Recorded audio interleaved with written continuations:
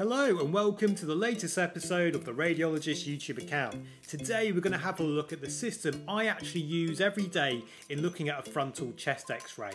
Now I'm not saying this is the only way to look at a chest x-ray, but hopefully there are things from here that you can take and use in your own system for looking at a chest x-ray. So here we go.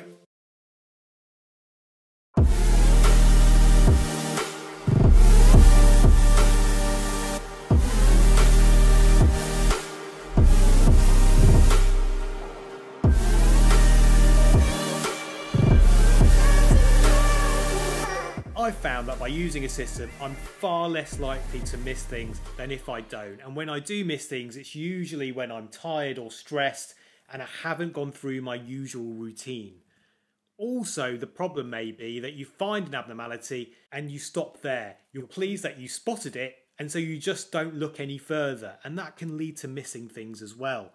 I've also found, just by being more robotic in my approach, that I have been more efficient. Instead of just looking at a scan aimlessly, looking at the same things over and over, I'm more efficient, looking at each area in focus once, and that reduces the time that I look at a film or a scan. So we've decided we're going to use a system. Which system are we going to use? There are a few already out there. One such system is the ABCDE system, and I think if you're first starting out, this isn't a bad system to use. However, I don't know many radiologists that would use that system. Most radiologists I know will use a personalised system that they've built up through many years of looking at x-rays, of seeing things that either they've missed or other people have missed, and that's what works best for them. And I would highly suggest that if you're going to look at a lot of x-rays over time, that you personalise your own system to you, because that will mean more to you and you're more likely to remember it and stick to it. So the first thing I usually do is look at the technical factors, and if you haven't already, please do check out the video I filmed on specifically this, on the technical factors. So we're not going to go into this in detail in this talk. Once I've done that, I make the x-ray really small, and that just changes my perspective on things, and it will just give me a good overview of everything that's going on the x-ray. Is there any major pathology? Is there a big lung mass? Is there a large effusion?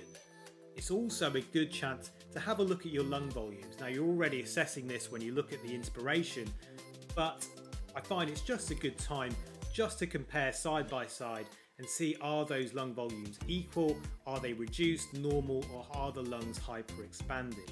And remember, you may see hyperexpanded lungs in emphysema. I then look at all the tubes and lines and make sure they're sitting in the right place. Again, if you haven't, do check out the video that I filmed on assessing position of the NG tube placement. But essentially, this is a really important thing that you want to get out of the way early.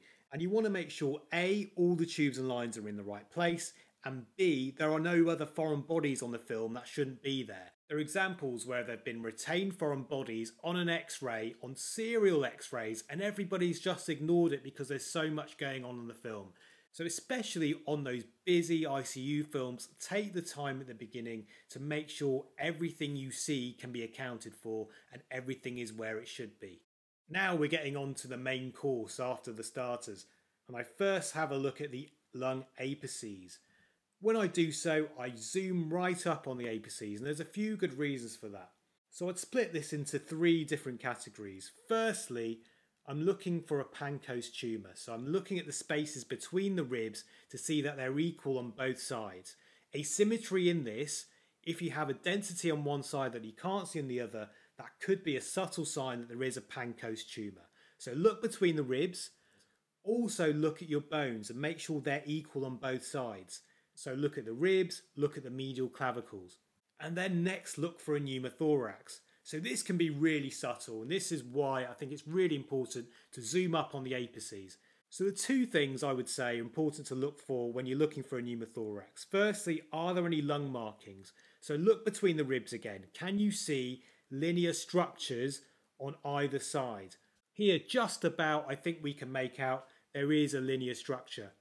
But this can be really difficult, and so if you aren't seeing any lung markings, particularly in patients with emphysema when they've got bully at the apices, you need to look for the second feature of an apical pneumothorax on a chest x-ray, and that's a pleural line. So what is a pleural line? Well, Let's consider what the lung normally looks like on an X-ray. You shouldn't see anything within the pleura. You can't really make out the visceral and parietal pleura. But in cases of a pneumothorax, you then get gas in the pleural space, and those two layers of the pleura, the parietal and visceral pleura, come apart. So it's that visceral pleura that you're looking for, and that's what gives you a pleural line, which manifests as a thin white line. Let's have a look at this X-ray. So this feels very busy. There's a lot going on here. Firstly, there's some kind of device on the right side. Secondly, we can see there's some kind of lesion here in the right upper zone. Now this is what I'm talking about, satisfaction of search. You might say, well, that's enough. Let's move on to the next thing. We've called all the abnormalities on this X-ray. Well then, that's why it's important to go through your system. Zoom up, and then you'll see lung markings on the left side, but on the right side, there are no lung markings. That should set the alarm bells ringing. So that's part one. What's part two of a pneumothorax?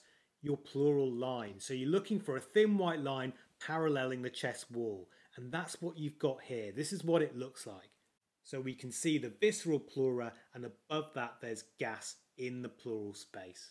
This is a case of a pneumothorax which has happened post-biopsy of a lesion, and this device on the right side is a type of chest drain, a pleural vent, aimed to try and reduce the pneumothorax, although at the moment it's not completely resolved.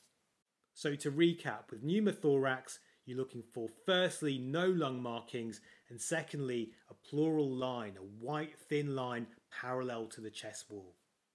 So we've looked for Pancoast tumour, we've looked for pneumothorax. What's the third thing I do with the lung apices? Well, there's so many overlying bones here, it gets confusing. So I think it's really useful to just take a moment and try and piece it all apart. And I start by outlining this, the transverse process of the T1 vertebra, the first thoracic vertebra. How do I know this is what I'm looking at? Well, if you notice, this transverse process is pointing up and the one above is pointing down. And the key point here is cervical transverse processes point down and thoracic transverse processes point up.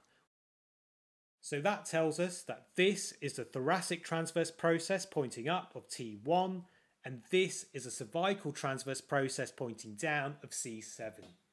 And this acts as a landmark for where you should find your first rib. So you should find that coming off the first thoracic vertebra. So here we can see it. This is the posterior part, and the anterior part is a bit that you can't see as well. So remember, the posterior parts are usually more horizontal. The first rib is slightly more vertical than the others. And then the anterior ribs are more vertical and you can't see them as well. This is the second rib, this is the posterior part, and this is the anterior part. And I'm looking for fractures, I'm looking for subtle rib erosions, I'm looking even for a missing rib, which you can sometimes get with lung tumours.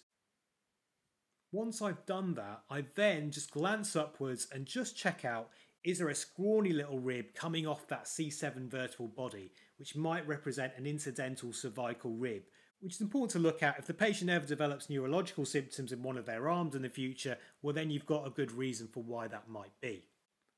So we've covered the lung apex, now we're going to move on to bones in general. And I like to get this out of the way because I find this a little bit boring, but it's really important because a subtle rib erosion might be the only problem on an X-ray. So it's really important to take all the bones one by one in turn. We've started by looking at the first and second rib at the lung apex, and then I'll look at the rest of the anterior ribs. So there's 1 and 2.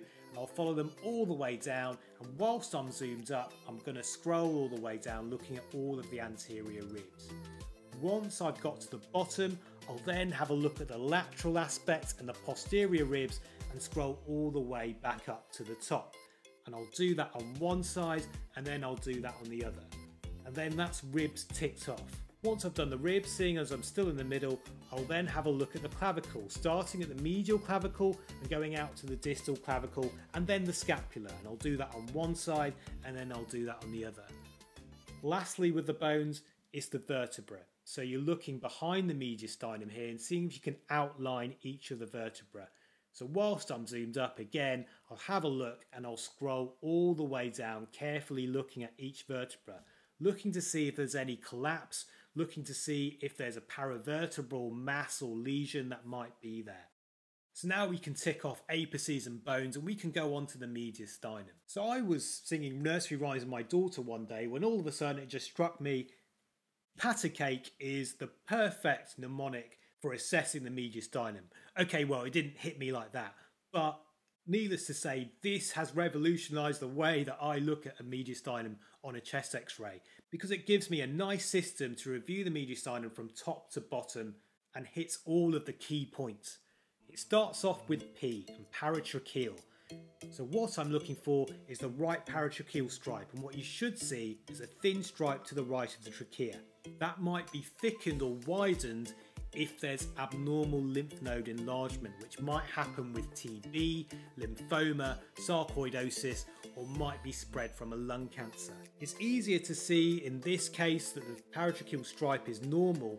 In elderly people, you may see more of a density here in this right apex, representing the vessels and vascular structures. So how do you tell the difference between that and lymph node enlargement? Well, it can be quite tricky, but one thing I try and do is compare it to the density of the aorta. If it's similar or less, you're probably okay. If it's more dense than the aorta, i.e. it's more white, then that's worrying. Then we have this, the azygos vein. So what you're looking for is this little nubbin just above the right main bronchus. Now the azygos vein drains the mediastinum, the thoracic and abdominal walls. It starts off in the abdomen, heads up vertically within the posterior mediastinum, and then hooks around and drains into the SVC. And this is what it looks like on a CT scan. What are you looking for when we're reviewing it on a chest x-ray? Well, you're looking to see if that contour is enlarged. And that might happen if the azygos vein is dilated in cases where the SVC or IVC are obstructed, but you also might get an enlarged contour when there's lymph node enlargement in that region, again because of TB, because of sarcoid, because of lymphoma. Now this might be very subtle and can be the only abnormality on a chest x-ray, which is why it's important for you to have this in your system. And T stands for trachea, which should be central. Important to note that in older people you can get a dilated ectatic aorta which can push the trachea off to the right slightly, and that can be normal in those patients. And A stands for the aorta and the AP window, the aortopulmonary window.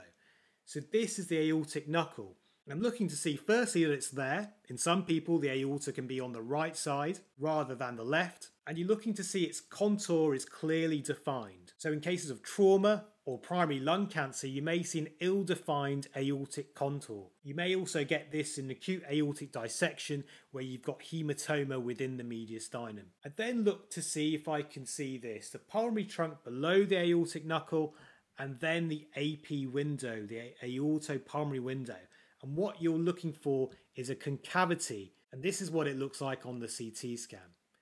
So you're looking to see if you can outline a concave window in there. What you shouldn't see is a convexity. And if you do see that, you're thinking about lymph node enlargement, you're thinking about primary lung cancer. Like the other abnormalities, this can be the only abnormality on the chest x-ray, so it's important that you take the time to look for it.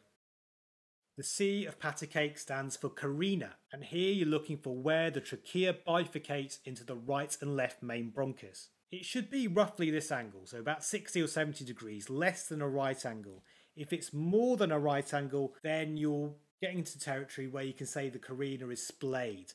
Commonly this happens due to left atrial enlargement, but it can happen because of a mass or an enlarged lymph node in the subcarinal region. Some people consider this to be quite a soft sign because there is a fair bit of anatomic variation in what the carinal angle should be. The way I use it is if I see an abnormality elsewhere, such as an obliterated AP window, then seeing a splayed carina will just sway me towards, yes, there is definitely an abnormality going on in the mediastinum. The third A stands for the azygoesophageal recess. So we come down a little bit for this one. You may not see this in every patient, but in those where you've got a good penetration and they're fairly slim, you may be able to make out this faint white line. And what this represents is the interface between the right lung and the azygos vein and esophagus. Why should we look for it? Well, if you see a bulge in this line, that may represent an abnormality in either the posterior or the middle mediastinum. Now I'm pushing it a little bit with this one, but K stands for the K-shaped hilar regions. If I can convince you that the hilar regions look like a K or a backwards K on the right side. Now what you're trying to do here is make out what we call the hilar points on both sides. So the point where the pulmonary vessels converge onto each other. And the first thing I do is look at their position. So I draw a line between the two hilar points on each side. And I think to myself, are these hilar in the right position? So the rules I like to follow with the hilar position is 1, don't talk about the hilar position. And 2, don't talk about the hilar position. Wait, no, that's Fight Club. That's got nothing to do with this at all. These are the real hilar position rules. Number 1, they can be at the same height. That's absolutely fine. Number 2, the left can be 2 centimeters above the right, but shouldn't be any more than that. And 3, the right cannot be above the left side. Why are these rules important? Well, if you can't follow those rules, there's been some kind of architectural distortion that may mean fibrosis, that also may mean collapse of a lobe of a lung, which can be a sign of a lung cancer. So it's important to know that your hilar regions are in the right place. Once I've dealt with position, I then move on to 2 other things, checking the morphology and the density. So in terms of morphology, you're making sure that everything that you can see there can be represented by a vessel and not a mass or a large lymph node. So you're looking for structures like this, vessels that taper off. You may see some circles because remember you'll be seeing some vessels head on, and that's okay, but no large lumps or bumps. In terms of density, you want to make sure that each side looks the same and it's a similar level of greyness. And E is a bit of a cop out, but E stands for everything else, which for me is 3 things. Number 1, looking at the heart contour. So when I say that, what do I mean? Well, looking at this diagram, I'd like to think there are 4 bumps on the left side of the mediastinum. Number 1, aortic arch. Number 2, pulmonary trunk. Number 3, left atrial appendage. And number 4 is the left ventricle. On the right side, the right-sided heart contour is formed by the right atrium. So I try and mark out all of those bumps. So we've already looked at the aorta and the pulmonary trunk, but here we can also see the left atrial appendage and then the left ventricle. And you're looking for a clean contour. Remember, if you get consolidation abutting the left ventricle, left atrial appendage, that contour will be lost and you therefore have consolidation in the lingula of the left lung. Similarly, on the right, I'm looking to see that I can clearly define the right atrial contour. If you lose that with consolidation, then you've got consolidation in the right middle lobe. And that is known as a loss of silhouette sign. I then look behind the heart to see that the density looks the same on either side of the spine. So look on the right and compare it to the left. Here's another case, and in this example, if I can try and convince you that the right side looks far more dense than the left side. Once we see that, what are we thinking about? There's a few things it could be, the most common of which is probably lung consolidation or lung collapse. You also might see hiatus hernia, so there you're looking for a fluid level. If you see that behind the heart, it's probably a hiatus hernia. But also remember that lung cancers can manifest as a retrocardiac opacity as well. In this case, the opacity behind the heart was due to a dilated esophagus, which is confirmed on CT. And the third thing I look for is pneumomediastinum. So you're looking around the contour of the heart again, and you're looking to see if there's an excessive amount of lucency surrounding the heart, possibly with another white line around that lucency. Now remember, it's normal to see a little bit of a shadow around the heart, and that's because of something called the Mach effect. And that is completely normal. So this case is normal, and it's important to get your eye in by looking at lots of x-rays to know just what normal looks like. The next part of my x-ray review reminds me a little bit of a pinball machine, funnily enough. You know, with those pinball machines, you push down on the levers, the balls move down and they go all the way around the machine and then they go into the main part of the game. And the same goes for my review of a chest x-ray. So I'm going down the mediastinum with my Paticate mnemonic. I'm checking out the cardiophrenic angles. I then have a look underneath the diaphragm, looking for any free gas. Also remembering that the lungs extend really far down, probably more than you expect. So looking for any consolidation in those areas. Going out all the way to the costophrenic angles, looking to see if there's any blunting that might represent a small pleural effusion. And then I'm going all the way round, looking at the lung peripheries. And the reason I'm looking here is because it's quite easy to miss small lung nodules, little bits of consolidation, and also masses related to the pleura or chest wall. Once I've done that, I'm on the home straight and I'm inverting the X-ray just to give myself another perspective. So again, I'm looking at the lungs, looking to see if there's any nodules that are jumping out at me. I'm looking behind the heart, and then I'm also looking at the soft tissues. I've already looked at the bones earlier, but now I'm specifically looking at the soft tissues, including the breast shadows in female patients, and also looking for any gas that you might get in surgical emphysema. Once I've done all of that, I can be fairly certain I've covered all of the bases. So to recap what we've looked at. Firstly, we've started by looking at the technical factors, and please do check out my other video for more information on that. I've then zoomed right out just to get another perspective on the X-ray, looking at the lung volumes. I've checked for any tubes and any lines, accounting for everything that I can see on the film, making sure all the tubes are in the right place. I've zoomed up on the lung apices, looking for Pancoast tumour, looking for pneumothorax, looking for bones. I've then specifically looked at all of the other bones, so looked at all the ribs, the clavicles, the scapulae, and all the vertebrae as well. I've then gone down the mediastinum using my patacake mnemonic, looking for subtle finding. I've then used my pinball method to go under the diaphragms, looking at the costophrenic angles, and then going round the lung peripheries as well. Last off, I've inverted the film just to give myself another perspective before checking the soft tissues as well. So after I've done all of that, I can be confident in myself that I've done the best job I can to look at that X-ray, and I've given myself every chance to pick up any subtle findings. Hopefully you found this useful. Now I'm not saying this is the way that you should look at a chest X-ray, but hopefully I've shown you some things that you can start to incorporate within your own system, and hopefully this can help you in the future. If you found this video useful, check out my other videos, and please do subscribe to see more videos like this coming up. Thank you very much, bye!